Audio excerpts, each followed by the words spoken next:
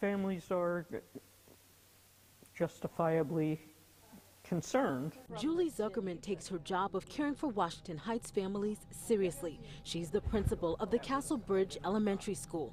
Last Thursday, 2 Customs and Border Protection's pickup trucks parked right in front of the school, immediately sparking fears of an immigration raid. This seemed like a pretty bold statement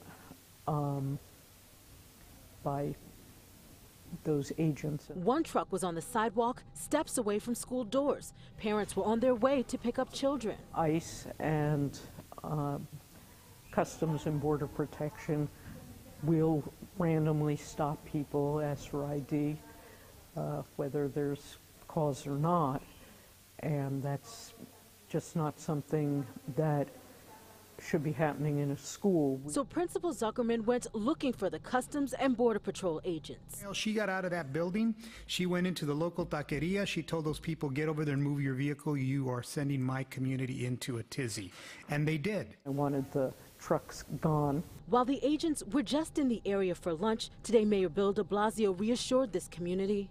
It was raised to the officers or supervisors, and they have affirmed that they will not do that again. Omar Fraya is a father here. He was angry after spotting the trucks. It was a blatant act of intimidation. It was not by accident. This morning, Congressman Adriano Espaillat stood in the same spot where the Border Patrol vehicles were parked. He said immigrants, regardless of their status, should not have to worry about taking their child to school. The school is a nourishing center for teaching and community gathering, not for law enforcement to come in, kick down the door, and arrest people and take them away.